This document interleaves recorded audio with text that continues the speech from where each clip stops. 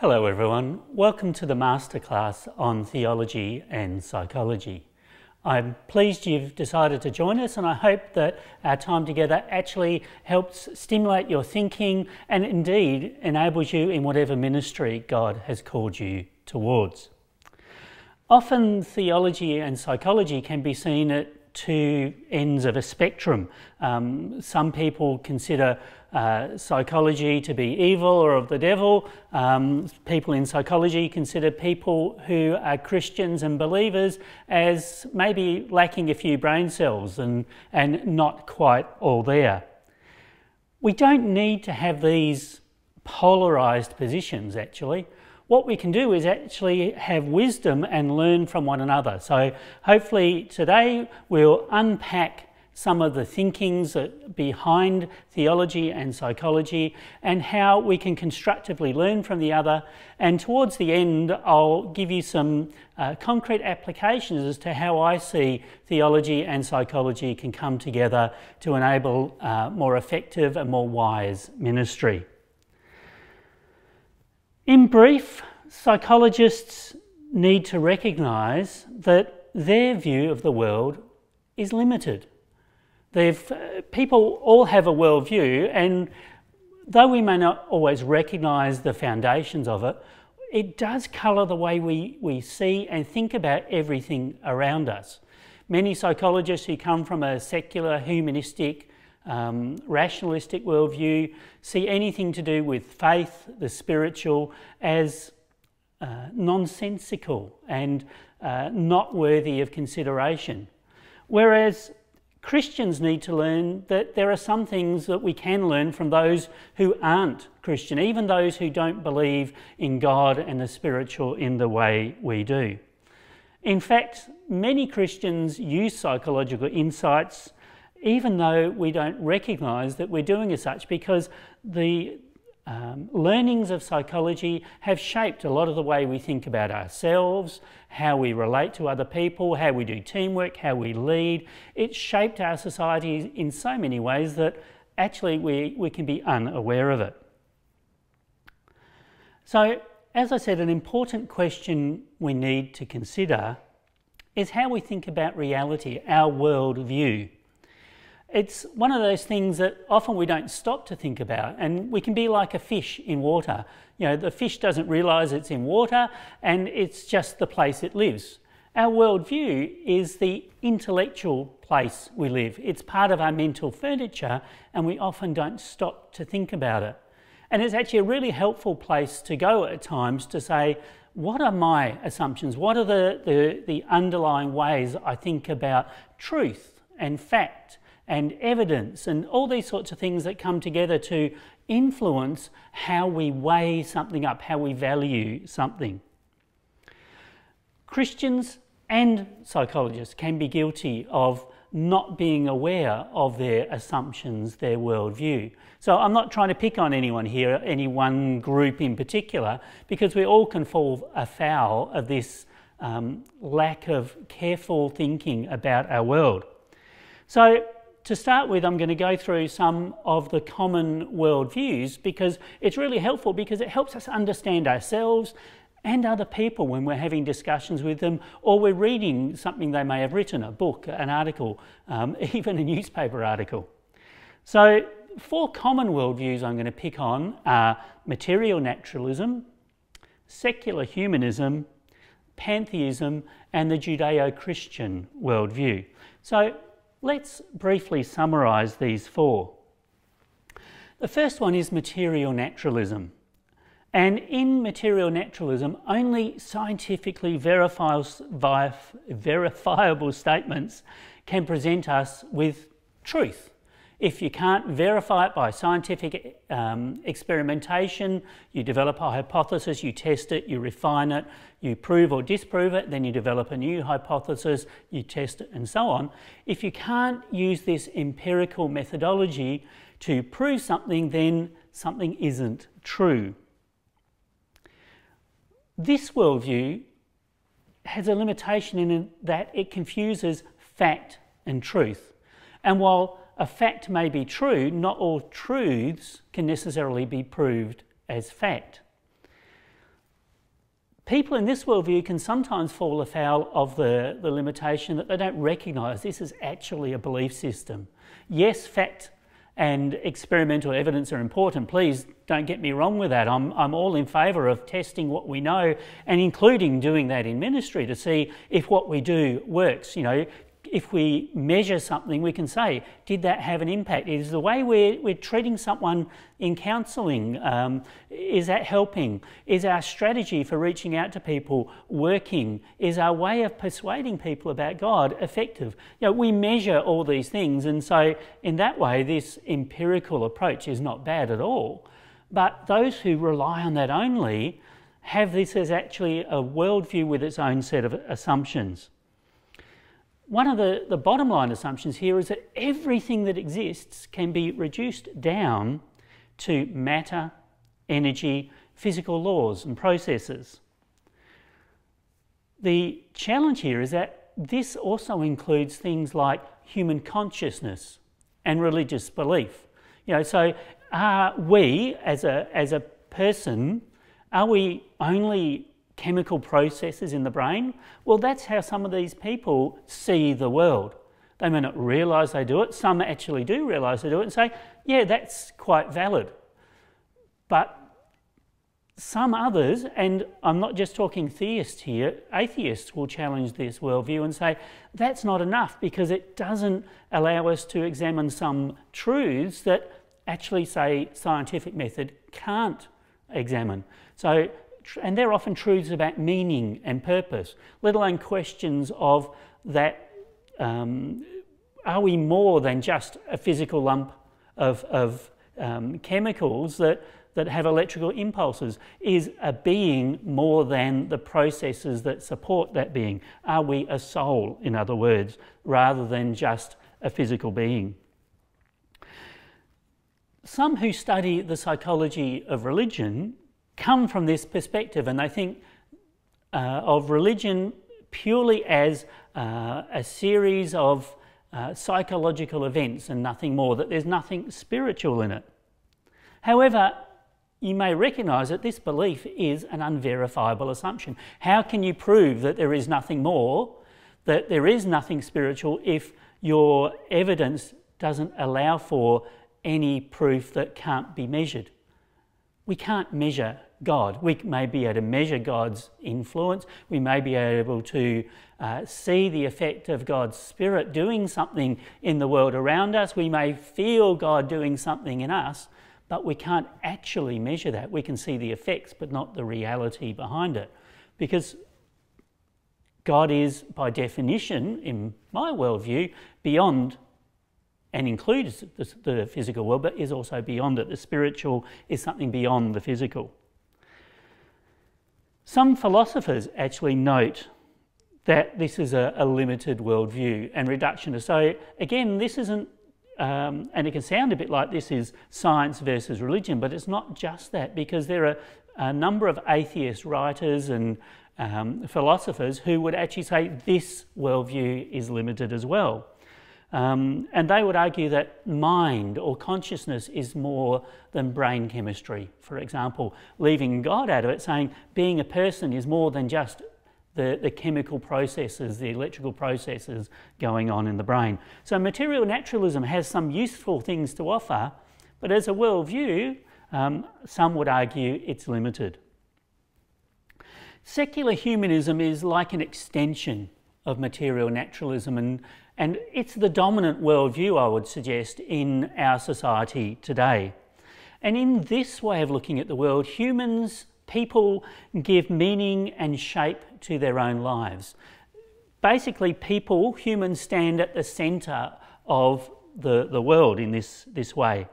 Reason, therefore, becomes reliable and just enough to govern life, both as individuals and collectively. In other words, reason, the way we think about things, the ways we can think things out, becomes the measure of what is right and just and true.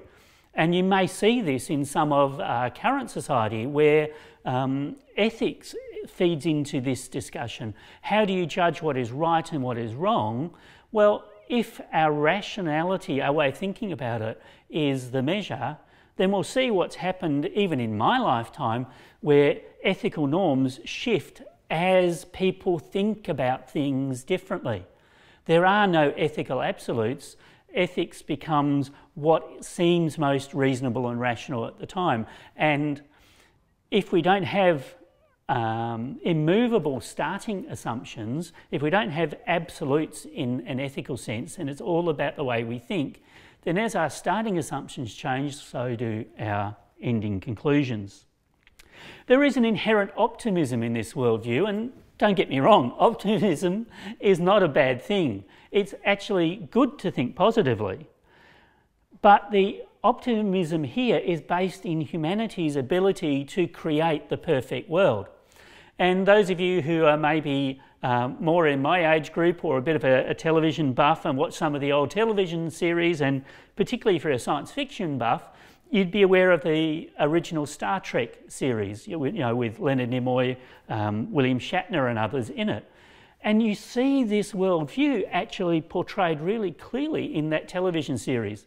If you ever want to explore worldviews and the way people think, have a look at contemporary fictional media. It's a great way to get behind people's thinking, because in fiction these things can be explored in interesting ways. So here in Star Trek we see that this wonderful future is created because people grew up enough, and that's my description, but you notice that's sort of the theme, that humans as a society matured enough, their science led them into enlightenment enough so that wars and evil and everything else really was pretty much abolished. Though what I do find interesting watching the series is there's still the subtext of fallen humanity, people doing the wrong thing. So whilst society is perfect, people are not, and there's an interesting tension there. And in this worldview, civic and moral norms are achieved by consensus, though more recently I would argue that possibly by the loudest voice rather than consensus, because I think with the way social media has gone and the way media reacts to things nowadays, is the voices we hear the most are those that are the loudest rather than the majority. So some would say consensus does it. I would suggest maybe that's a little simplistic, but nevertheless, because people are the focus here, it's people's views that determine what is right and wrong. So there are overlaps with naturalism here, where there is still this concern with the empirical method, measurement, scientific experimentation as the way to know things, and really the only way to know things. And in this worldview, and this is where we see it quite clearly in Australia at times, religious belief is private and not to become part of the public square, public discussion. And I found it really interesting a few times in the media over the last few decades even, where I've heard phrases from the church, like the separation of church and state, where the church should not be too closely associated with the wider power structures because it influences the church in a bad way. That was the church's position, now being taken up by society saying the church and state should be separate, i.e. you shouldn't have religious figures in the public square. And we see that more recently with Scott Morrison's religious worldview becoming a key issue in whether he should be Prime Minister or not, or how much it should influence what he does, as though someone's values, regardless of who they are, whether they're religious or not, doesn't influence how they lead politically or whatever. And so you hear how that worldview asks a question another worldview would ask very differently. And as I said, this is probably the dominant Western worldview, secular humanism. Another common worldview is pantheism, and this one moves in the spectrums to allow a spiritual reality. And here, the core reality isn't the physical, measurable world, but the core reality is spirit, or something that's spiritual, whether the spirit is personal or not, because that's a key issue here. The spirit these people with this belief system talk about isn't the spirit Christians would talk about, which is a personal spirit.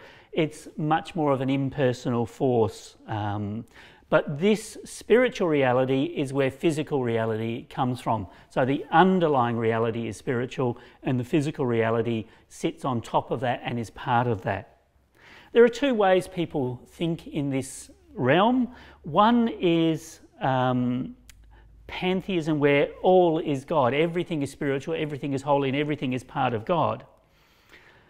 The other one is panentheism, and a very slight change in spelling and pronunciation, where all is in God. So one, God is everything, and the other one, everything is in God. And there's slightly different emphases there.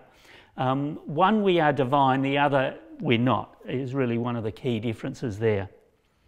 But the big issue here is that the spiritual is an impersonal force, not a personal being of any sort.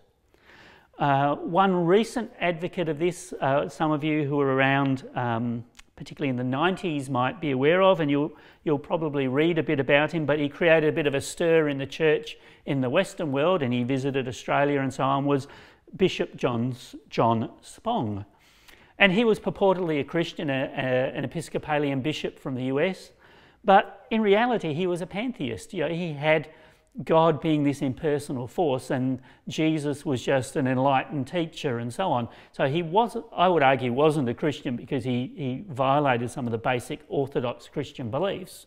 And when you read what he spoke about, he had this spiritual reality that reminded me something like the Force in Star Wars, and the Force in Star Wars falls into this pantheistic worldview, where it's this non-physical reality that impacts on the physical, but it's not a being as such.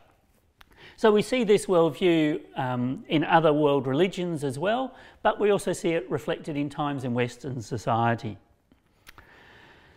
Judeo-Christianity, however, is different, because we think that the ultimate reality is spiritual, same as pantheism, but there is one Holy Spirit above any other spiritual reality. Now notice the way I say that, because I would argue that we don't see there is one spiritual reality, but there is a spiritual reality. God is spirit, but there are other spiritual realities, and we would talk about evil spirits and so on as well. And why do we do that? Because Scripture does, okay? Bottom line is Scripture's authoritative for us. In our worldview, unlike some in pantheism, who can dismiss the physical world, the physical world is actually important and significant because God created a good creation which he gave to humanity to not only care for but to enjoy. A quick sidetrack, but I think it's helpful to understand this.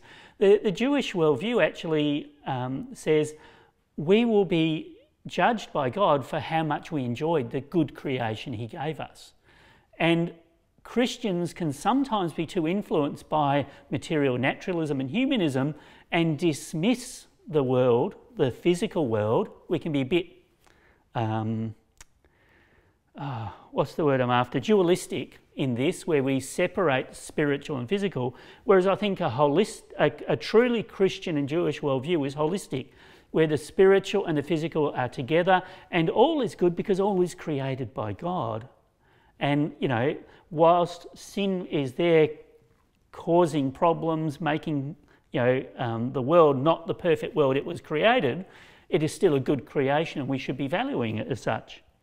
So the spiritual world interacts with the physical world, and they're in some ways, intertwined and inseparable rather than separate. And like I said, some of our Christian thinking can be influenced by other worldviews, including for example, the Greek worldview, where the spiritual is good and the physical is bad. That dualism is not Christian, let me say. And if you read Scripture, we don't go to be with God in heaven forevermore. We exist in a new creation, a new heavens and a new earth.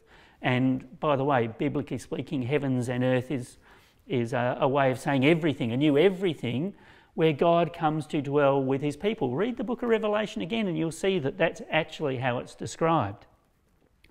Now, the physical world here is seen as logical and rational because it was created by a logical and rational God. And by the by, the scientific method was largely championed by believers. I think, was it Bacon was one of those, and there are others, who went looking for the logic and rationality behind creation because they thought God would have actually created something that made sense and we could learn about it. And we were given rational thinking to understand God, each other, and the creation around us. So everything fits together in a coherent way. Here, science and logic are ways of knowing, but they're not the only or the ultimate ways of knowing. They're not the limit of knowing. You know, we can know beyond the scientific because there is this spiritual reality as well. And here, right and wrong are not abstract, but elements of reality tied to a God who is good. And this is why we get upset when things are not good, because we think, why would we get upset when bad things happen if we didn't expect good to happen? You get the point? That it's only because we believe in a God who is good that we get upset by injustice. So this infects our whole worldview, our way of thinking about what is right and what is wrong. And here we can combine knowledge and truth with wisdom. And I think it's no accident that one of the three parts of the Hebrew Scriptures is the wisdom literature, telling us that knowledge isn't everything, but actually the application of knowledge, i.e. wisdom, is a core thing we need to have. And if anything, you may see, that's one of the subtexts I have today, is this idea of being wise in the way we put together truth and fact, knowledge and understanding. So if you think about it, there is this worldviews of pantheism, secular humanity, material naturalism, and in many ways Christianity overlaps with all three. And you know, I've played a little bit with an illustration you'll see where I've played with the Trinity of Father, Son and Spirit with these three worldviews, and you'll see them overlapping. But that's because with our worldview, with the spiritual and the physical, we do incorporate elements of all these worldview. And so we shouldn't see them as threatening in some respects, but as places where we can gain wisdom and knowledge. Why should we approach it this way and not be antagonistic? Well, because even our own scriptures, we have truth and wisdom from other people. You might think of the wisdom of the Roman centurion looking at Jesus dying and saying, surely this man was a son of God. And he may not have understood it fully, but he saw something deeper than many of Jesus' Jewish countrymen saw. We can go to the Psalms and the Proverbs, and we see them written by people who weren't Jews, but were incorporated into the Jewish scriptures, our scriptures, because they had wisdom and truth in them. I mean, even Cyrus, a non-believer foreign leader, is someone who God could use. So, you know, sometimes I think we draw too hard a boundaries about where we can gain wisdom, knowledge and understanding. And we need to open those boundaries a bit and be wise, because that's the key phrase. So it's important to recognise that empiricism and rationality aren't anti-Christian. Okay, we don't need to check our brains at the door when we become a Christian. We can actually keep our brains and use them as they are enlightened by the Spirit as well. So it's not either or, it's both and. As I said, the roots of scientific inquiry are in this belief in a rational God. And many people are able to be scientists and believe in God. A friend of mine is an atomic physicist and also a biblical scholar. And he firmly believes in God and the spiritual reality of God, but also believes in the truths he's found studying atomic physics. We create this false dichotomy. We don't understand the whole of creation when we separate them. Something is true because it is.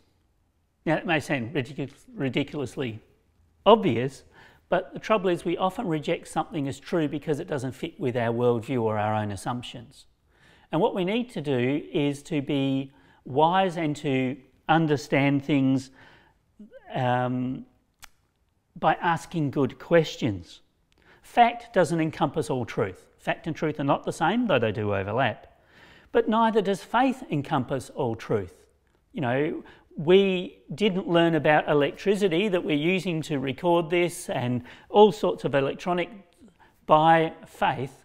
We learned it by experimenting and delving into the creation as God designed it and learning some of the principles behind it. In general, turning to psychologists now and being more specifically focused there, psychologists are concerned with understanding people, both individuals and groups. And the goal of psychology is really to reduce dysfunction and to increase well-being. And if we look at it from that perspective, then we, I'm sure, can agree, because actually that's our goals as the people of God. We want to introduce people to God in Christ, because that actually repairs the damage done by sin, that separation from God. And we also do things like pastoral care and social service because we're concerned for the whole person. We want to bring them shalom, as it's described, wholeness in the Hebrew Scriptures. So in that respect, we actually can say we agree on an awful lot, that we want people to be more whole and to live a more effective, fulfilled, healthy life.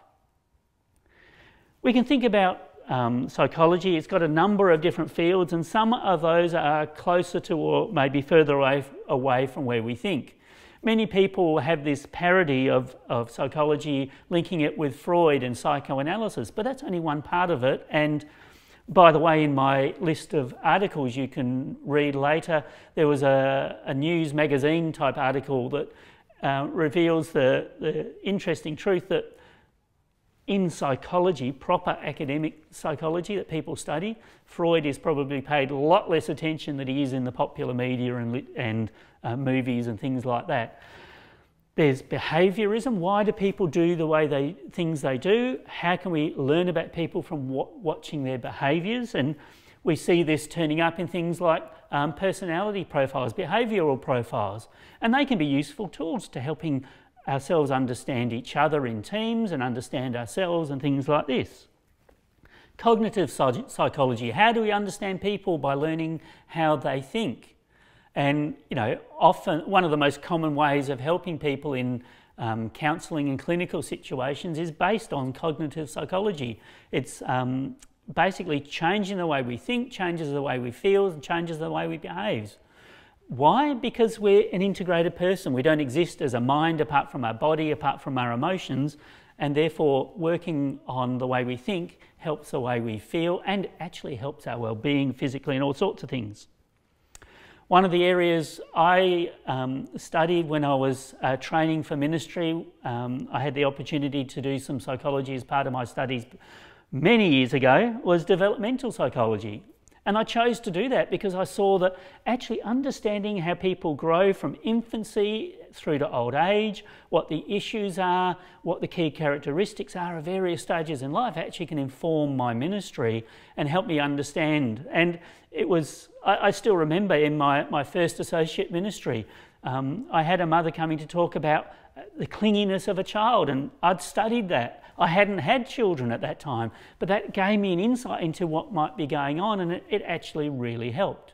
It helped in having teenage children. My children are now in adulthood, but knowing that rebellion is part of the process of forming identity, and there are different ways people do that. And why does rebellion occur? It's not just because my children are being horrible and evil, or this becomes input we can give to people in pastoral situations where knowing what's going on in life, knowing what's going on in people, what the issues might be, because we're informed by the learnings of psychology, we can actually say this could be part of the picture.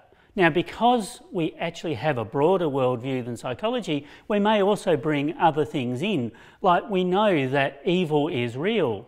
We know that sin affects the human condition. And these are things which actually the psychological worldview doesn't bring in. So they may expect people to, you fix the environment and you fix the person, that people are good because the environment is good. And actually there's historically been some experiments along those lines. And tragically they've failed. Whereas we can say, actually, we know people will never be perfect this side of eternity because of the presence and power of sin.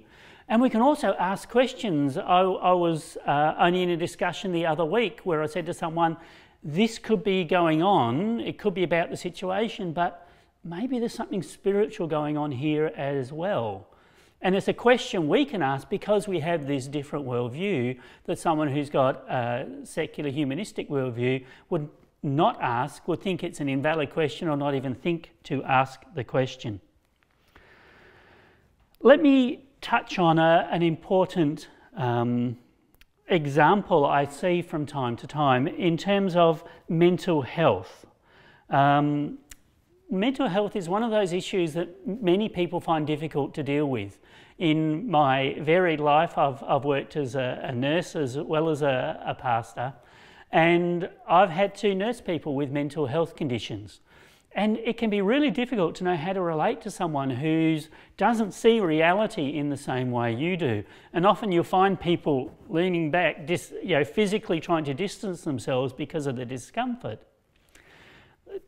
We can say sometimes there's a spiritual reality maybe to mental dysfunction.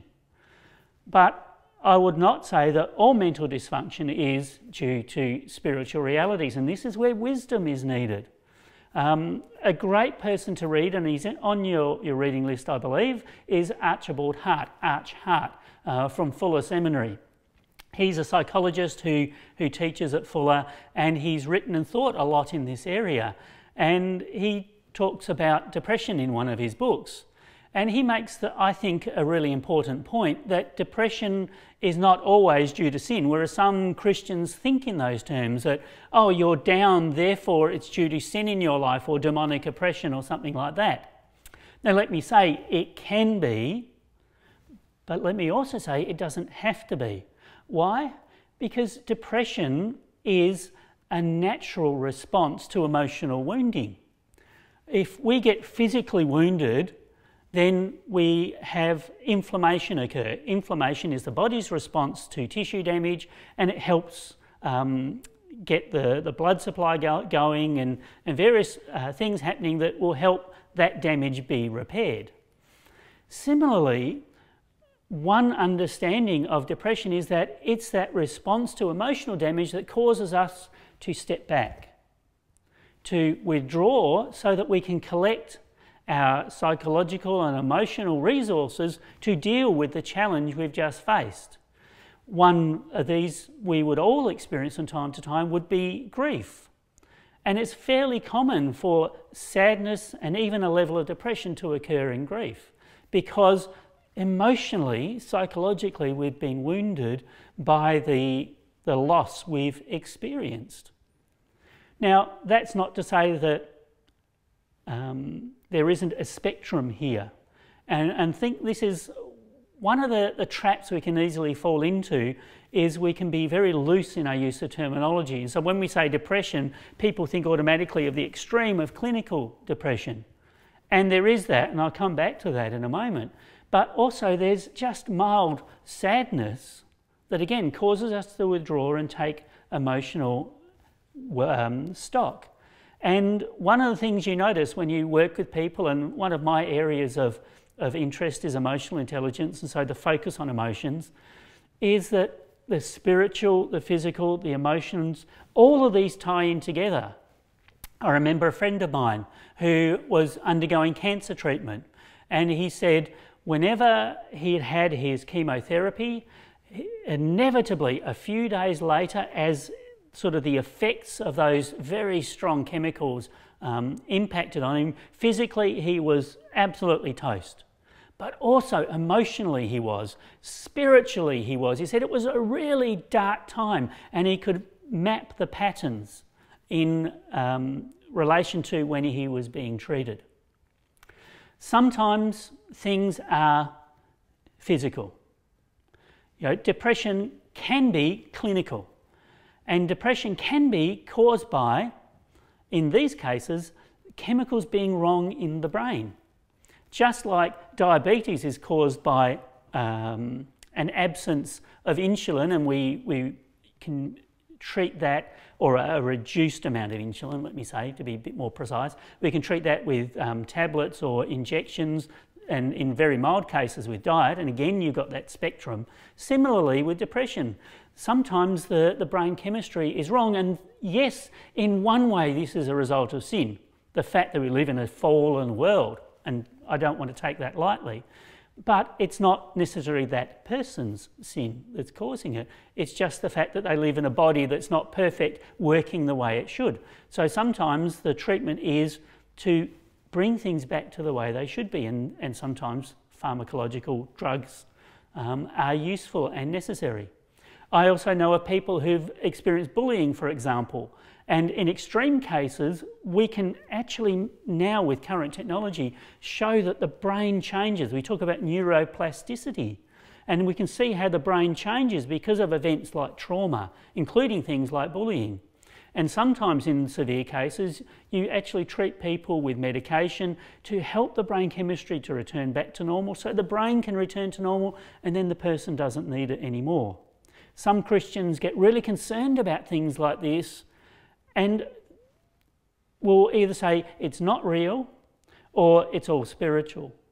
Whereas I think we need to think more holistically, more wisely, to recognise that we can't separate who we are as spiritual beings from who we are as a physical being, because we inhabit this body we live in. And as I said with my friend who was going through cancer treatment, the physical impacts of the drugs had an impact on his emotional and spiritual well-being. Similarly, we know that if someone is in a good place spiritually, they will tend to be healthier and have better and emotional well-being as well. All of these things interact. And my plea is that we actually become wise in how we think about these things, and we take these learnings from the fields of psychology, everything from, like I just mentioned, neuropsychology and brain mapping, through to how we can be more effective in counselling. How do we lead teams is one of the areas I sometimes contribute to, and that is something which psychologists study in social psychology. How do you lead effectively? Well, actually, there's no one good answer to that, because we found that context and the environment, that is, and the people involved all have impacts. And so in some situations, like in a crisis situation, an authoritarian, very directive method is really very appropriate. If you've got the building burning down, you don't say, can we have a talk about how we're going to execute our safety protocols here? No, you want to tell people, get up, get out. It's about safety. Whereas if you're leading a team to engage in a creative process, what you need to do is to allow for a permission-giving form of leadership where people's creativity gets allowed to flow. And maybe you use some of the psychological learning that says, actually, less words, more pictures, because the whole left and right brain stuff we understand, where parts of our brain are more verbal, others are not. And sometimes the non-verbal enables us to think in a different way. So drawing pictures and music and that creative side can sometimes help get over what sometimes the verbal side doesn't. But let me also say that then the whole thing of learning styles comes into it. And I hope you see I'm just providing example after example. You know, I'm actually not an artistic, creative person. I draw stick figures and they're as good as it gets. But I learned that I learn by talking, and I think by talking.